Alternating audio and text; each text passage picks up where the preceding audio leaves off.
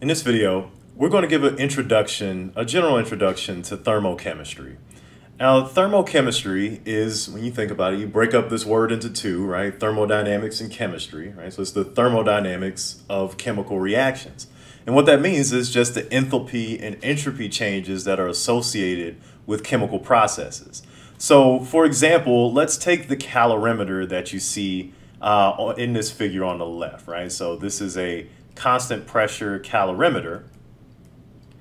And in this calorimeter, right, similar to our bomb calorimeter that we looked at a few videos ago, we have in the center as our system some sort of chemical reaction, right? So in a bomb calorimeter, you have some sort of combustion reaction going on. But in this general case, let's just say we have some sort of chemical reaction that's happening. And its surrounding is some sort of bath, be it a water bath or some sort of organic solvent. We have some sort of surrounding, right? This is the exact same as our general thermodynamic system, except now we're just dealing with a chemical reaction, right?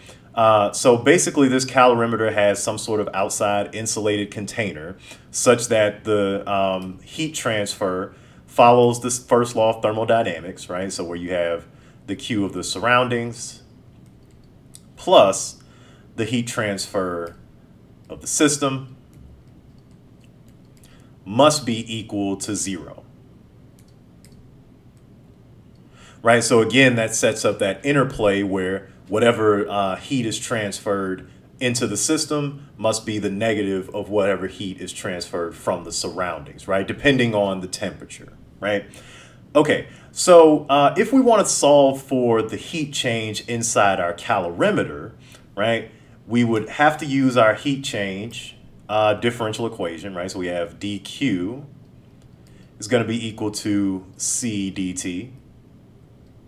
And specifically, we're at constant pressure. So that means we're going to hold these pressures constant and be dealing with the constant pressure heat capacity. So we have dqp equals cp dt.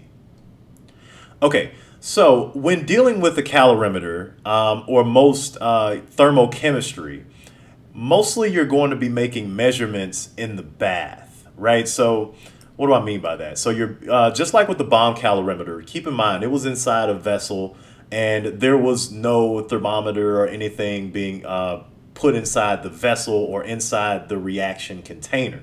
All the measurements are done outside the container or outside of the chemical reaction in the bath, right? So if we were going to add the thermometer to this, right, we would have a thermometer in this calorimeter, right? And this guy would be measuring your temperature, but it would not be in the reaction vessel. It's going to be in the bath, right? So you make all of your thermodynamic measurements in thermochemistry in the surroundings. So I'll put that all measurements are made in the surroundings. Made in the surroundings. Right? So basically what we're going to have here is our heat change at constant pressure for the bath is going to be equal to the heat capacity, again, of the bath times the temperature change. And that temperature change, you're measuring the temperature change of your bath, right? So since we're measuring the temperature change, let's isolate dt here, right? And so if we do that, we have dq p of the bath, right, over the heat capacity of the bath. Okay, and so we've shown that the heat capacity at constant pressure is the enthalpy, right? So we can actually rewrite this equation as the enthalpy change, right? So dH of the bath over the heat capacity of the bath.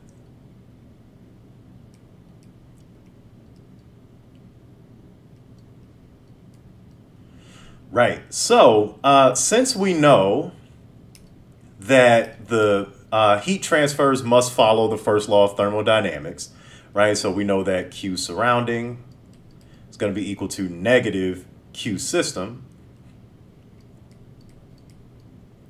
right? So what does this mean for our bath and our chemical reaction, right? So this means that the QP of the system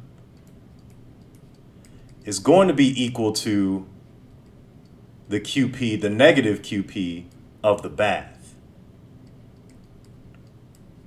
And keep in mind these heat transfers at constant pressure are all just the enthalpy, right? So this is basically saying the enthalpy of our system is going to be equal to the negative enthalpy of our bath.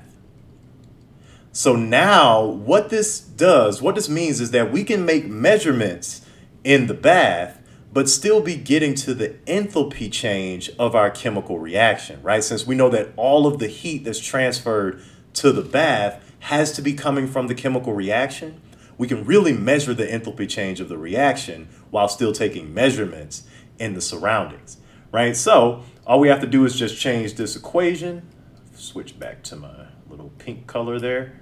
So all we have to do is change this guy. So we have dt is equal to negative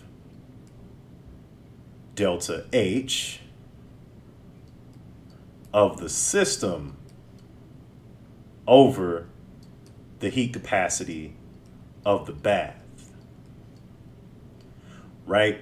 So, so think about it like this, right? So all we did was just plug in, right? So if you solve this guy for H bath, that's just going to be negative H system. So the same thing, we just plug in here to get the temperature change, right? Okay, so now this gives us a way to define and classify what happens when we have an increase in temperature versus a decrease in temperature, right? So in this case, if we have a delta H, and let me use a different color here. So if we have a delta H that is less than 0, right, we call that an exothermic process,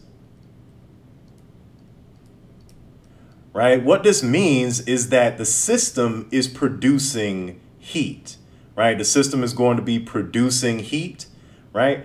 That's going to be a negative delta H. So that's going to cancel out with this negative. So you should see a raise in temperature, right? So that makes sense, right? The system is transferring heat to the surroundings. You notice an increase in temperature, right? So that only can happen here using this equation if we have a negative delta H. So a negative delta H is exothermic. This means that the system is producing heat. And the opposite of that, right, if our delta H is greater than 0, that means we're going to see a decrease in temperature there. This is what we call endothermic, right? This means that the system is absorbing heat.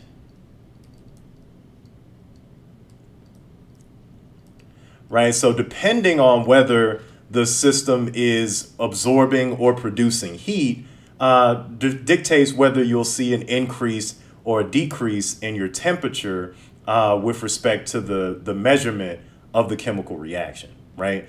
Okay, so this is just a quick overview of thermochemistry.